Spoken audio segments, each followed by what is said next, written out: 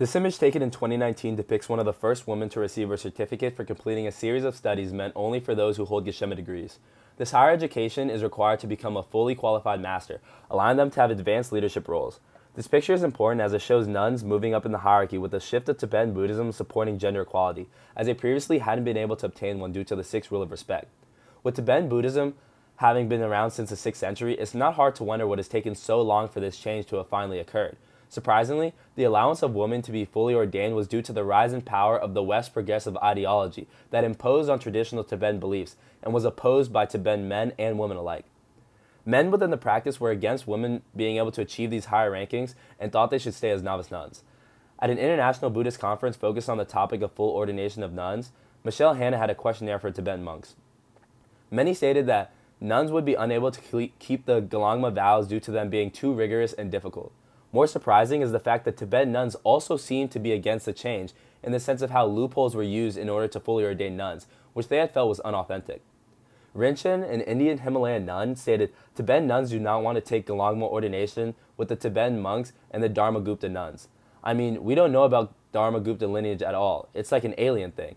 This shows that Tibetan nuns are more focused about being fully ordained following the rules rather than pushing for this gender equality. If monks and nuns of Tibet weren't as passionate about the push for rights, then what was the driving force behind this change? The answer lies in the West. The spread of Buddhism has given Western practitioners a ton of power.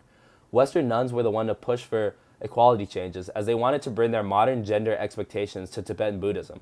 Tibetan nuns disagree with this, believing that Westerners were seeking power and status. A Tibetan nun named Lobsang had stated, "Ordination is not about this issue of discrimination or feminism. The real purpose of taking Bhikshuni ordination is about benefiting sentient beings, not about discrimination." Despite this backlash, they had been silenced in order to allow this progressive movement to happen. In June Campbell's 2010 book, Traveler in Space, Gender, Identity, and Tibetan Buddhism, she discusses how the popularity of Tibetan Buddhism in the West might affect gender inequality in the future.